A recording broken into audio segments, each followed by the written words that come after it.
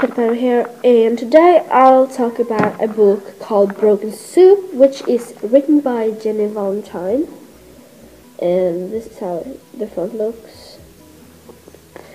And this book is about a 15-year-old girl called Rowan.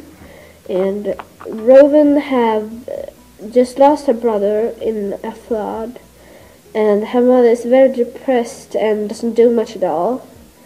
And Rowan's father had left them, and Rowan is now in charge for her little sister Stroma.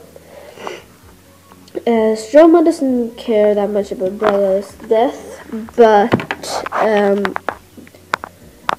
because she was only 6 years old and she didn't understand that much about it.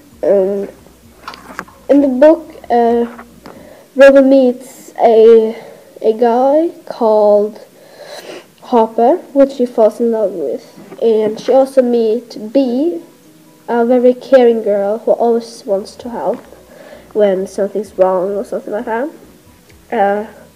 And one day, when Rowan and her sister Stroma gets home, their mother had cut themselves, and Rowan didn't want Stroma to know, so she left Stroma at the neighbors.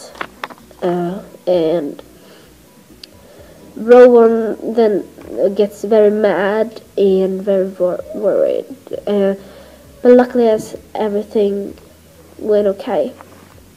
And all this just happened because of one negative a boy picked up for her.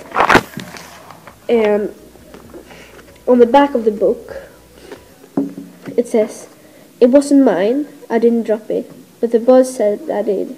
He stood there with this 'I know I'm right' look on his face. I had no idea something important had happened." And when a stranger gives a dropped photo negative to Rowan, she's sure it's all a big mistake. Who is he? Why did he give it to her?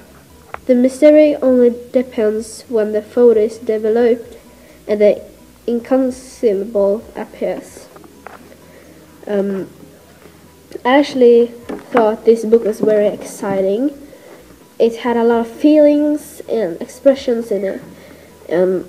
She really described how it looked in the area that Rowan was in, and she kind of just with feelings.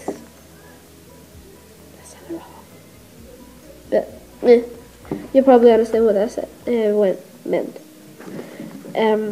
Well, yeah, I found this book very, very exciting and good, and I think you should kind of read it too, if you want to, of course, and try it out sometime. So, yeah, that's it for today, and I'll see you next week. Bye!